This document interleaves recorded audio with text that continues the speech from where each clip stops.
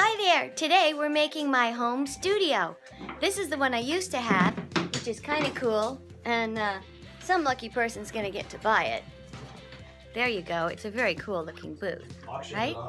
I'm auctioning it. And this right here is my closet. We took out that wall and moved it a few inches over, and this is just the closet. Back up so you can see it. There, it's just a little bitty closet. It's gonna be my sound booth. Cool. This is Dan Leonard. He's expert on building home booths. So, we're starting by ripping out the whole thing. And here's my team, Ian Hall and Dan Leonard. Go for it, boys. We'll keep you updated. So this is Walter. Walter's gonna help us. He's drilling the hole in the wall that'll help the conduits get through for the XLR and the HDMI and the electricity. That's gonna come up and be about here. So this right here is the drawing of what's gonna be above the ceiling. It's sort of this maze sit thing. And Dan is building it right now. So hey, it's Tony Gonzalez, my neighbor just popping by to check out the studio. And Tony, we are looking at the closet here, and I wanted you to, let's see, how do I do this? There. So you were telling me, Tony, that, see the hole at the bottom where the cords are coming up, the HDMI and the XLR cable? Actually, the XLR box is gonna go there. But you were saying something about... I would say if you want to, like, have the phone company come out and check and see about doing ISD and digital patch if you need it in the future to where a studio, if they want to patch you in, they could just patch you in from home. That's really something to consider. And they could direct you right inside the booth with an ISD and digital patch. See, I've never in my life needed it, but we do want to allow for the capability of it. So you think it'll fit through that 2-inch hole, right? It should. I think the phone company would just come on and run the phone. And it's like another phone cord. As long as the conduit's there. Okay, thanks. So the plenum for the ceiling is coming along. Dan and Walter are working along. This is going to be where the little maze takes place to distribute the airflow. And then Jen is here with Little River visiting. And there's Tony heading into my other space. Cool. So I'm getting ready to go under the house. I just wanted to put on some lipstick. There. I think it looks good with this outfit, don't you? My under the house outfit. Okay, so I'm gonna pull the cable now. See ya. So I'm gonna take the wire under the house now. I'm gonna take 2 ends, and I'm gonna take a XLR cable. I've got my beautiful outfit on, and I'm gonna got my spelunker light. Okay, see you in a minute. So hi, I'm under the house, and I'm feeding the cable up through the pipe underneath. I'll show you. Let's see. Now, there's the little conduit that all the things are going up through. Can you see it? There, you can kind of see it now. Yep, and this is me feeling gloriously relaxed underneath the house. Okay, I'm waiting on the mic cable right now. They're gonna put it on a wire because it's kind of flimsy. Okay, bye. So, I went under the house and I brought through the electrical wire and the microphone XLR cable and the HDMI cable and hooked it up through the conduit. Simple. So this is the plenum. Dan, tell us about this thing you built while you're eating your working lunch tuna sandwich I made you. What this is, it's an airflow plenum. And what it does is air comes in one way and goes out another. But what we're going to do with these slats are going to be covered with an acoustic foam. Most of the noise you get from airflow is the airflow, not actually the motor. So we got a real quiet motor for this thing, and that allows us to ventilate the entire booth without any extra noise. What would you call this kind of a formation, rat maze thing? Rat maze. A rat maze thing. A rat maze. We're gonna put mice in it later. Yeah, we'll just call it a Skinner box and we'll be happy. Okay, Skinner box, good. Did you say it plenum or baffled or what? It's all of those things. It's all of those things. Anyway, this all Walter's helping us make it, and Kiwi is helping. Ian, what are you doing now? I'm making a hole in this joist for these cables to go through. You brought the conduit up through the floor and brought this cable up through the floor, which was fantastic. And now we're going to put that through here so we can have an electric outlet here, an electric outlet here, and an XLR and HDMI outlet here. Thank you. That was exceptional explanation. Go, Ian. So we've got most of the drywall up. The quick rock. Quiet sound. Wait, what's it called? Quiet rock. Sorry, we got the quiet rock up.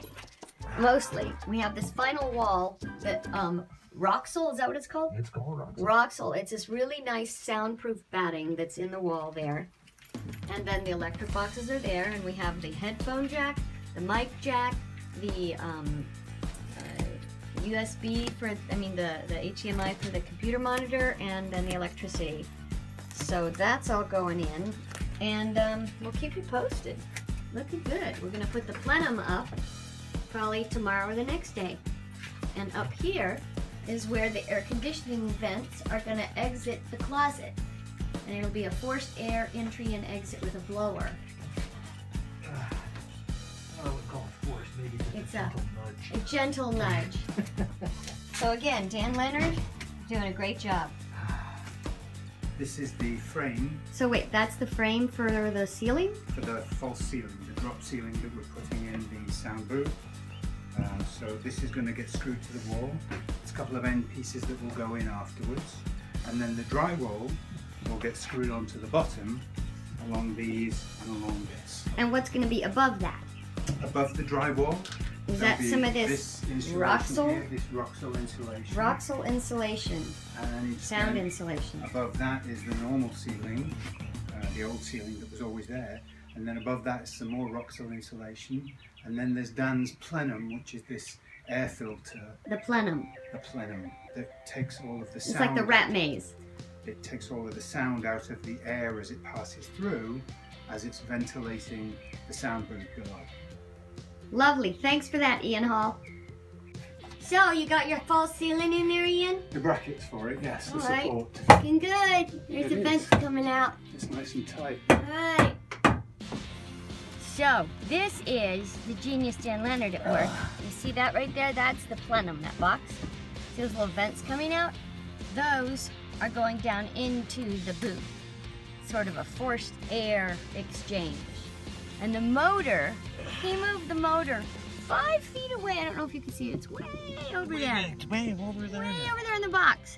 That's the motor, so that we won't hear it from inside the booth. Brilliant. Wonderful. This is a pretty nice attic, right? Cool. It helps. There's the air conditioner strapped to the ceiling so it won't vibrate. There's the other one. Everything's strapped to the ceiling. Right on.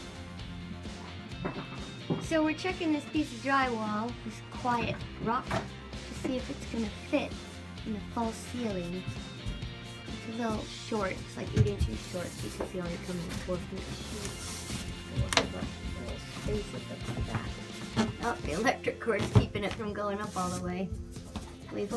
Here's the incredible Dan Leonard putting in the floor. The floor is going to get insulation in it, and then it's going to get a sandwich of green glue and plywood over it. He's shimming it right now to get it level. Oh, hi, Dan.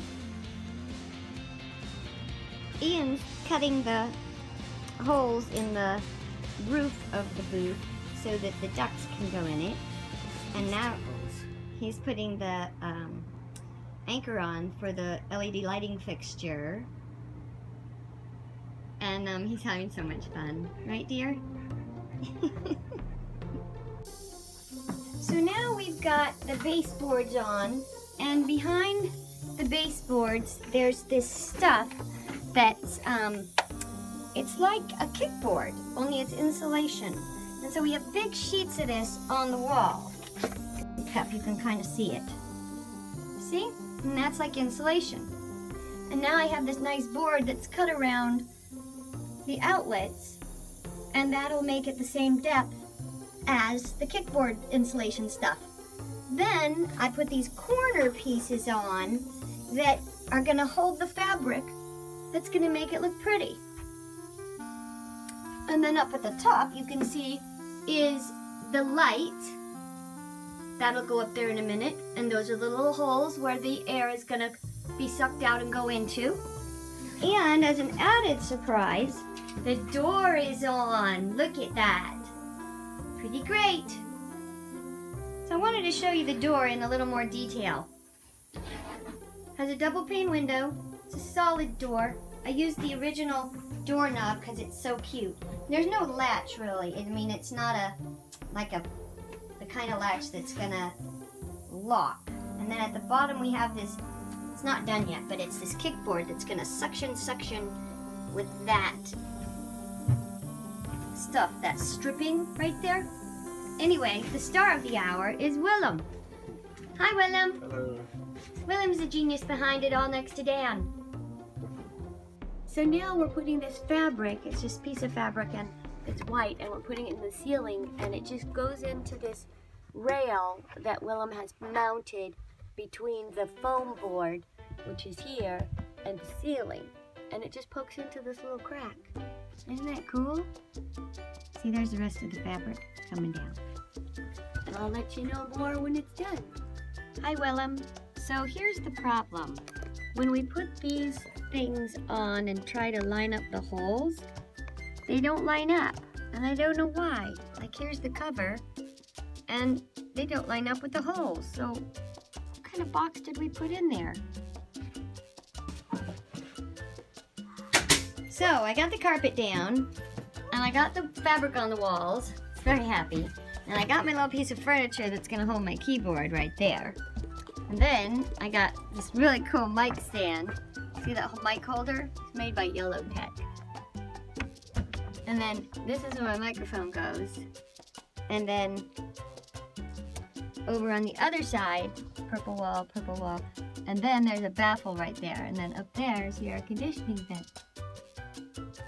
So I'm putting these Oralex bass traps in the corners. I have a little straight pin. And since the walls are this insulating foam, I'm just sticking it right into it, and it holds it in place. Yep, that makes for a nice bass trap. Cool. So, here's my finished studio. There's the window. Here's the little, noise trap thing. Look at my cool stool that matches. Here's my bass traps and my mic with my Yellow Tech arm and more bass traps. My padded walls. My cool carpet that matches everything. And this is me in front of my mic. Look how I can just pull it to me. Oh, my headphones. Imagine that. Here I go.